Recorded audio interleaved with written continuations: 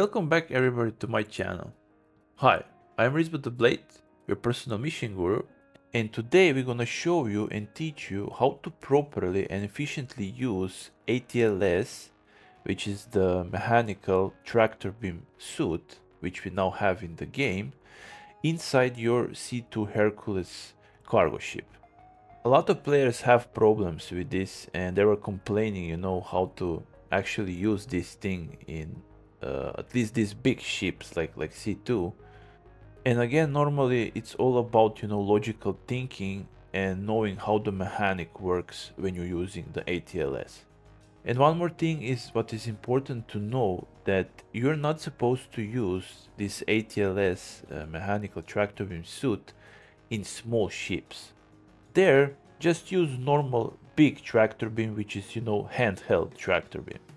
Let's show you now what problems you can have with ATLS inside C2 and show you how to properly use ATLS and show you what boxes you should choose when you're buying a cargo.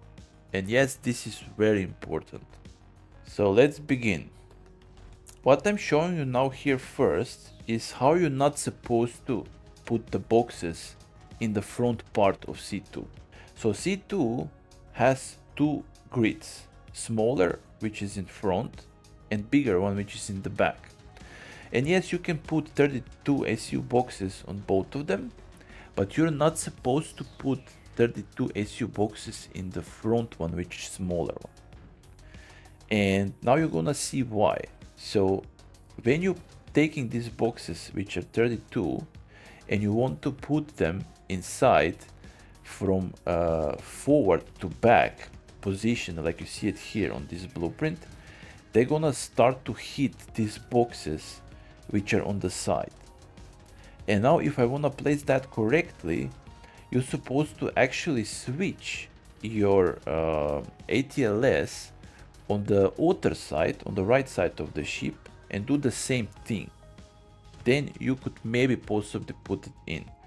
But even if you do that and you want to place these boxes on the second row up, like last one, so you can fit 6 boxes there, it's not gonna let you do it, because you need to be extremely accurate, and you can't be 100% accurate because you cannot move the box in the air how you want to, because that's automatic placement.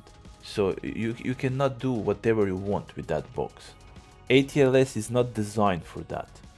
So let's show you and teach you how you're supposed to do it. First thing, you need to choose which boxes you're gonna use. And this is that thing what is most important, that for the first grid, which is smaller grid in the C2, you need to choose 24 SU boxes, the size, not 32. Because 24 you can put from like left to right, horizontal towards front. So they're not gonna be from front to back, they're gonna be from left to right. If that would be like 32 SU boxes, you need 6 of them, right? But if it's 24, you need 8 of them, so it's only 2 more. So that's not a huge difference between these two packages of boxes. And now what is concerned the back side of the grid in the C2, you just use 32, the biggest ones, and you need 14 of them. All that together is 640 SU, which is not the max capacity for the grid, but this last 56 SU, you're not supposed to mess with that, because then you need to use 2 SU boxes and keep putting them on the end of each grid. Let's show you now how this is supposed to look like when you're using ATLS inside the C2. First, what we're gonna do, we're gonna first choose to put out in the freight elevator only 24 SU boxes, so it's 8 of them. So this is first what you need to do, because you're gonna load them first into C2. What is concerned C2, just park it directly backwards towards the freight elevator. So he's gonna face directly middle of freight elevator, but don't go too close, because the ceiling of the freight elevator is very low. Now we're going inside with our ATLS, and we're gonna place it here exactly in this where the ramp is starting and the actual floor in C2 is ending. exactly in the corner here. And this is very good placement. But one thing what you need to know is that if you see these like hydraulics which are holding and actually, you know, putting up and down the whole ramp in the C2 in the back, they're actually in the way of your tractor beam. So basically you need to go a little bit forward towards middle to be able to connect with boxes, you see, so you can highlight them. Otherwise it's not gonna connect with them, the tractor beam on ATLS. And now we're just gonna quickly repeat what I say in the previous videos. You know, for ATLS, you need to hold Z to not move left and right with ATLS. So you only move with looking left, right. And then you can place boxes wherever you want. And now, as you see here, I'm trying to determine where is the end of the grid forward. And these 24 SU boxes, they're gonna be placed now, you see, like from left to right, so the whole length. And this is how you're supposed to put the cargo in. That's why we choose 24 in the front, because you cannot put from left to right 32 like that. As you see now, how easy it is now to put them even on top of each other, because you have this whole hanger now clear and the boxes are not too wide to clip, you know, on the sides or on the ceiling. So it's basically very easy to push them, you know, down the line through the whole, you know, cargo area in the C2.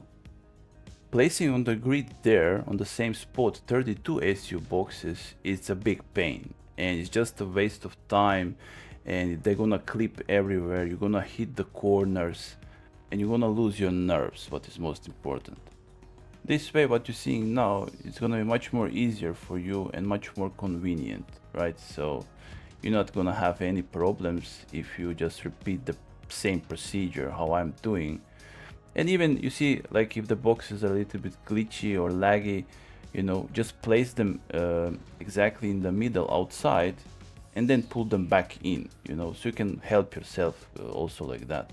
I intentionally didn't speed that up, so you're gonna see how much this takes, you know, in real time, and you know how exactly this goes, so it's not gonna be, you know, something unclear when you're doing this.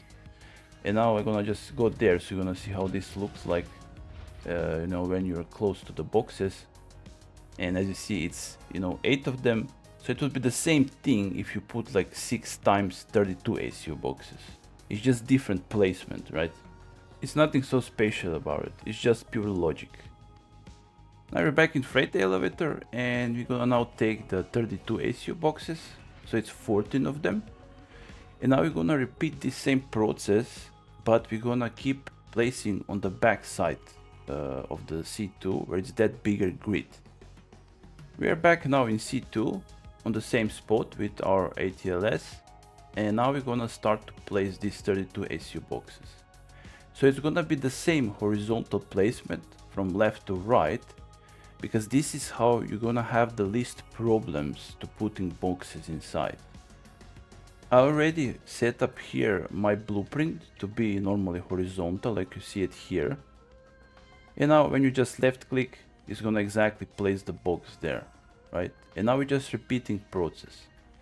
So now when the boxes are further away from us, we're not gonna have any problems. So as you see, this is also real time, it's not speed up, but they can still sometimes hit the, you know, some side of the ship, inside or outside, when they entering through the opening of the hangar in C2.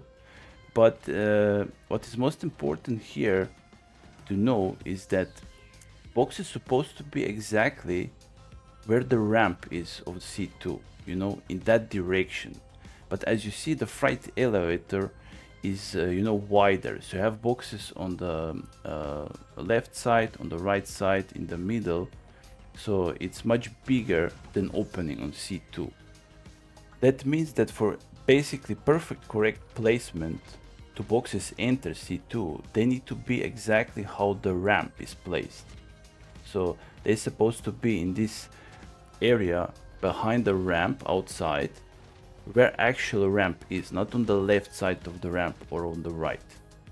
And you can see here, this box is also gonna stuck a little bit. If that happens, you know, just remove it back down, just adjust a little bit the blueprint and just, you know, put it back on, and it's gonna, you know, snap on the grid. You see, now I'm showing here that this hydraulic, you know, from the ramp, it's again in the way of my view. So I really need to go a little bit forward, like one step, and then I'm going step backwards, and now I'm placing the box. And now I'm gonna keep repeating this because I cannot, you know, connect my tractor beam with these boxes in the freight elevator. So I'm going like step or two forward, connect. Now I'm going backwards again where I was, and you know, now I'm holding Z to just look, and now the boxes snap. So this is how you can help yourself, you know, if you really cannot connect the tractor beam. You just go forward, but don't turn left, right. Just go forward, backwards. Now we're gonna place the last 4 32 SU boxes inside, and these 2, which we're placing now, they're gonna snap very easily, right? And the third one is gonna snap, which is gonna be last on the bottom, very easily.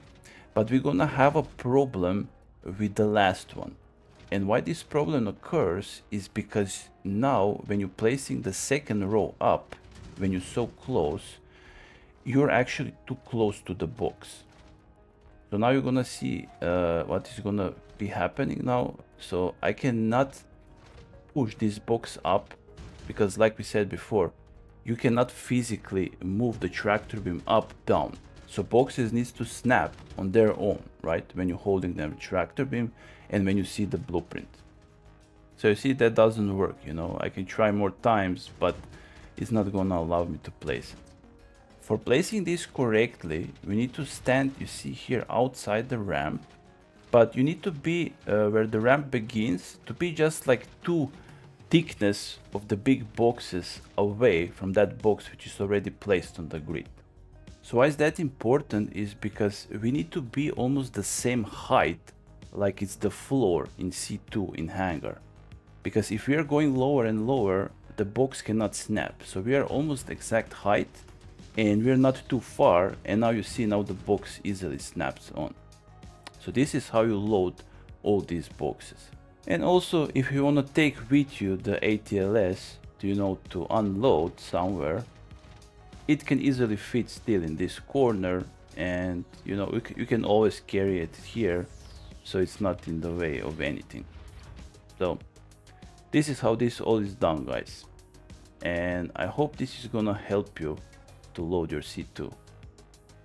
If you have any type of questions, you can always ask me in the comments below the video, or you can join directly to our Java Scrap Mining Corp Discord and we can, you know, discuss things there. And you can always also join to my Twitch streams where I'm live every day, where you can also ask me in the chat whatever you need to know about Star Citizen. If you really like a lot salvaging and mining, you can always join us to play with us. Just join that Discord and we can always play together.